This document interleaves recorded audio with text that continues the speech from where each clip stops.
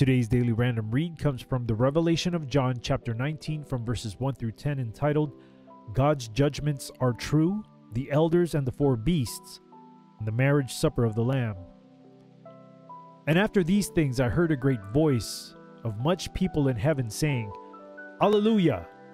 Salvation and glory and honor and power unto the Lord our God. For true and righteous are his judgments, for he hath judged the great whore, which did corrupt the earth with her fornication, and hath avenged the blood of his servants at her hand. And again they said, Alleluia! And her smoke rose up forever and ever. And the 24 elders and the 4 beasts fell down and worshipped God that sat on the throne, saying, Amen, Alleluia. And a voice came out of the throne, saying, Praise our God, all ye his servants, and ye that fear him, both small and great.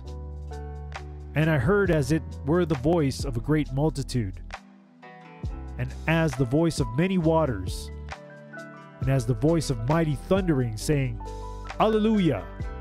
For the Lord God omnipotent reigneth. Let us be glad and rejoice, and give honor to him.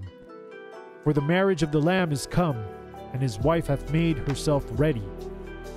And to her was granted that she should be arrayed in fine linen, clean and white, for the fine linen is the righteousness of the saints. And he saith unto me, Write, Blessed are they which are called into the marriage supper of the Lamb. And he saith unto me, These are the true sayings of God. And I fell at his feet to worship him.